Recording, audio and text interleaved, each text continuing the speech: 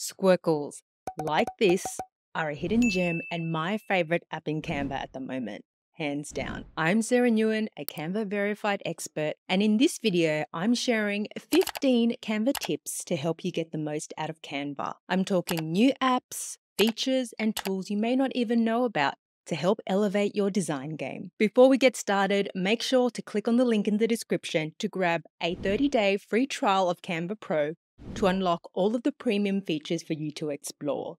Let's get started with TypeGradient.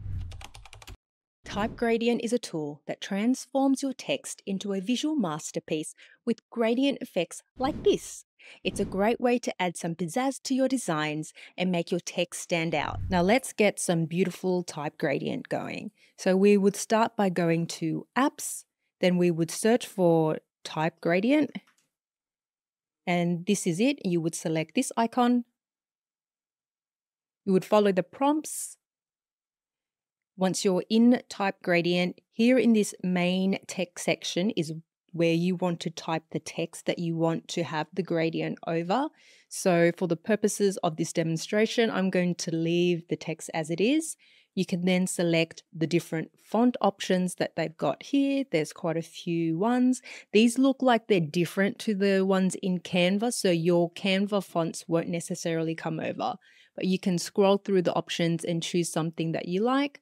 I'm going to go ahead and choose this one. Then you can adjust the alignment of it. At the moment, you can see down here in the preview, it's aligned left. You can change the alignment to be center and also to be right aligned as well. Now we can also see that the line height is a little bit squished. So I'm going to drag this across so that I have a little bit more space between the text. Here we can select the color of the gradient that we want. So it's this beautiful blue combination, but by selecting on the little circles here, I'm able to drag it across the color spectrum, and I can see this dot here is turning purple.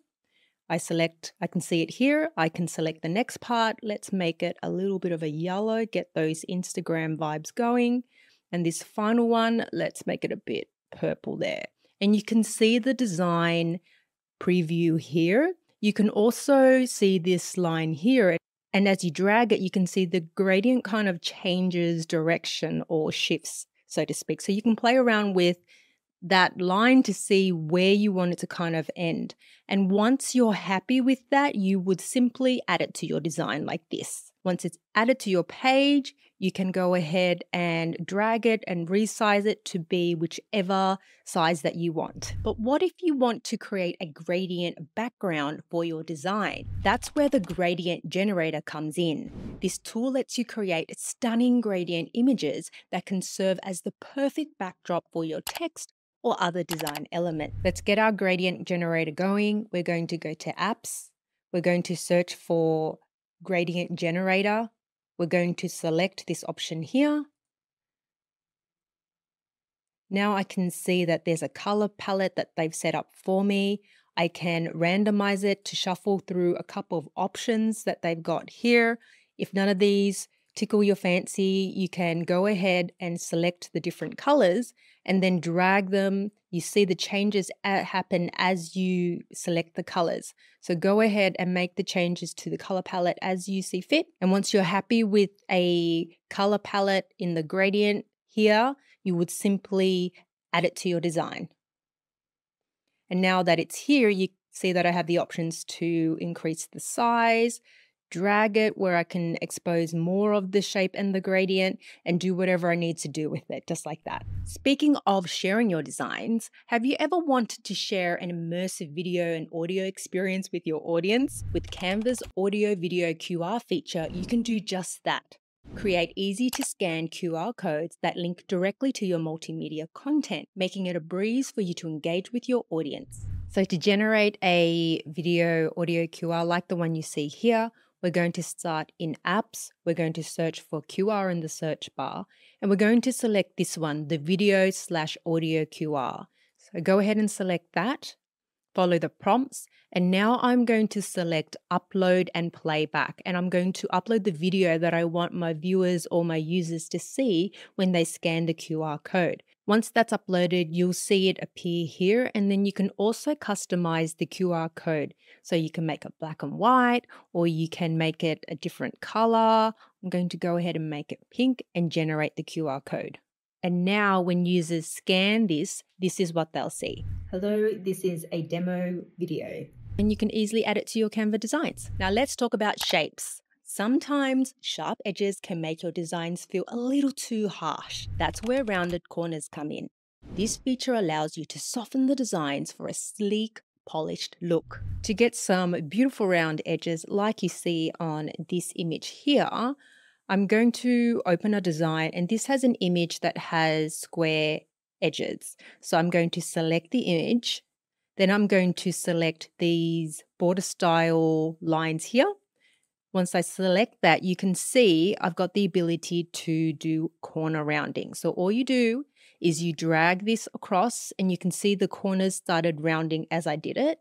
In addition to that, you can also add a border to the image. So it just helps emphasize the rounded corners a little bit more, and you can change the border weight as well. So you can make it thin or thick. You can also make it a little bit dotted or a little bit dashed, or you can remove it altogether from here. So that's how you would round your corners. You would drag it across to be as round as you would like, and then that's it. If you're a round edge person like me, you're going to love creating squircles in Canva too. To get some squircles happening, we're going to go to apps, we're going to search for squircles, and it's this can squircle option that comes up. So I'm going to select that one, and here you see I've got my squircle. So what I can do here is I can adjust the corners by dragging this line across here, so I can make it a little bit more round, or I can decrease the roundness, and I can also adjust the corner smoothing. So as I select this one, you can see it just refines it a little bit more depending on what you actually want. The other thing that you can do is you can change the color, so any color in the color wheel. And the other thing you could do is also choose between having a solid squircle, or you can choose to have it as an outline. So that's pretty cool. So once you're happy with the squircle that you've created, you can then add it to your design, and you can continue to create different colored shaped squircles and adjust them as you need, and just add as many squircles as you want. If you're feeling extra creative, you might want to explore Canva's intuitive draw tool. With Canva Draw, you can sketch, draw, and bring your ideas to life directly within your designs. It's a great way to add a personal touch to your work. Now, you can access Canva Draw. It will be on the left-hand side in Canva. So once you have a design open, you simply select this draw icon here, and then you'll see the options open. You've got a highlighter, you've got a pen, you've got a marker, so to speak. So choose the thickness of the pen that you want. So I'm going to choose this marker. Then I'm going to select a color. So you've got colors from the entire color palette or any of the ones that you've set up. So I'm going to go ahead and choose this pink color here. In addition to that, I've also got the ability to adjust the weight of it. So you see as I increase it, it gets a little bit larger, and I can change the transparency as well. So I'm going to leave it as that. And you can see now I've got this draw option. So if I'm sharing my screen with someone, I can use it to highlight points. I can draw things. I've got the highlighter option here, once again, to highlight something, or I've got the pen option if I want to have something a little bit finer.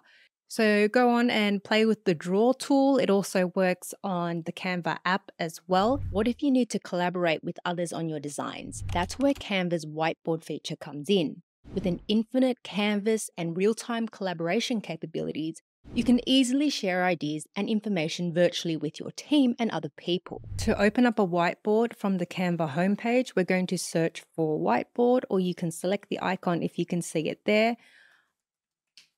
Once we've done that, you'll be able to see lots of beautiful templates that you can get started with. I'm going to start with a blank, and you can see here I've got this infinite space that I can add things to. I can also share it, and someone else would also be able to work on this document with me at the same time, allowing us to collaborate really easily and talk through things while looking at the same page. If you're not the best artist, do not worry. Canva's Sketch to Life feature uses a little bit of AI magic to convert your scribbles into realistic images. It's like having a personal artist at your fingertips. We're going to go to apps. We're going to search for Sketch to Life, and you'll see the app here. So I'm going to select it. And now here is the space for me to draw the thing I want to be brought to life from my sketch. So I'm going to attempt to draw a love heart. And let's see what it does. So I also need to describe the sketch here. So I'm going to go freehand love heart. And I can see an interesting version of what it's created here. So that is how you would use Sketch to Life. Now with FrameMaker, you can generate custom Canva frames, which you can then add your images and designs into, kind of like this little custom Pac-Man that you see here that I added this image to. And it's really easy to do, and you can customize the shape based on what you need and want for your designs. So to create a custom frame, we will go to Apps, we will search for FrameMaker, and you'll see this icon here. We'll select it. And here is the option now for you to create the custom frame. So at the bottom here, we have options where they've already established some shapes for us. And if you select them, it will appear in the preview here. And you just go ahead and choose the base shape that you want. And then from here, what you do is we can either drag these points to be where we want them to be, or we can double click on a section in this actual grid and it will create another point for us. So that allows us to have a lot of flexibility on the custom shape that we want to have. In addition to that, we've got the option to change the grid column. So watch now, you can see as I hover over this, there's this grid action that's highlighted. I can increase or decrease the size of the grid. And this just helps me with aligning the points for the actual frame. So you just go ahead and create the frame that you want. Once you're happy with it, you can then add it to your design. Once it's added to your design, like a normal frame within Canva, you can go ahead and you can add appropriate images to it. So I'm going to drag this image to it like that, and then I'm going to move it around. And like that, that's how you have custom frames and add your designs to them. But what if your photos aren't quite up to par? Canva's AI Photo Enhancer can help with that. With just one click, you can enhance and upscale your images, fix dark and blurry and saturated photos in a click. Now to use the image enhancer, we're going to Apps once again. We're going to search for Image Enhancer, and we're going to select this enhancer icon here. Now I'm going to choose the file that I want to enhance. So I'm going to upload this version of the image here that's a little bit pixelated and not as usable. So I'm going to go choose file and select it from my desktop. Here we go. And now I'm also going to get it to enhance my face as well, because why not? So I'm going to select enhance. Once it's done its thing, I'm going to add it to the design. And now when we look at it side by side, in the before and after, you can see that it's much, much clearer.